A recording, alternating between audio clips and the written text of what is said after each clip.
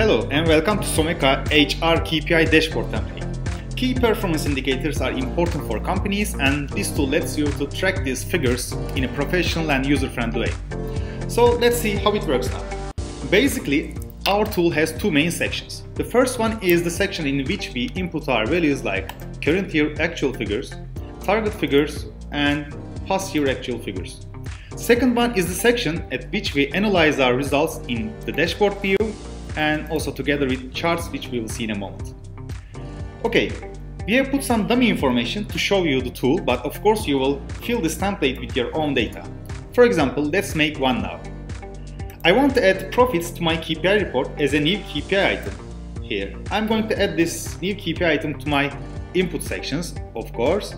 I can use the existing blank areas or I can add a new row. I'm going to use the budget group for this demo.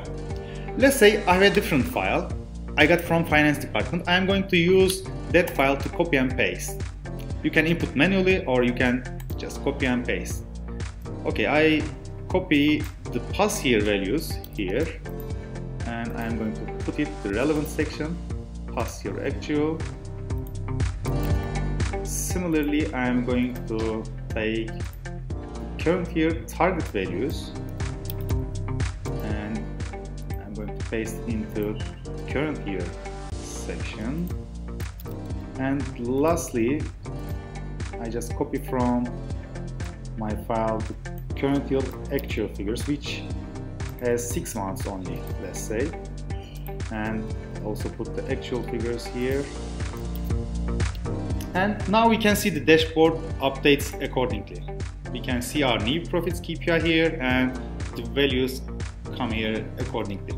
We can change the amount from drop down here to see any specific amount.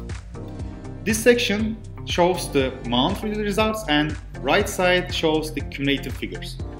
We can also see the charts to get an idea about our trends. Let's select our new KPI, new profits KPI, and see the trend. Okay, thanks for watching and don't forget to check our other templates at someka.net. Thank you.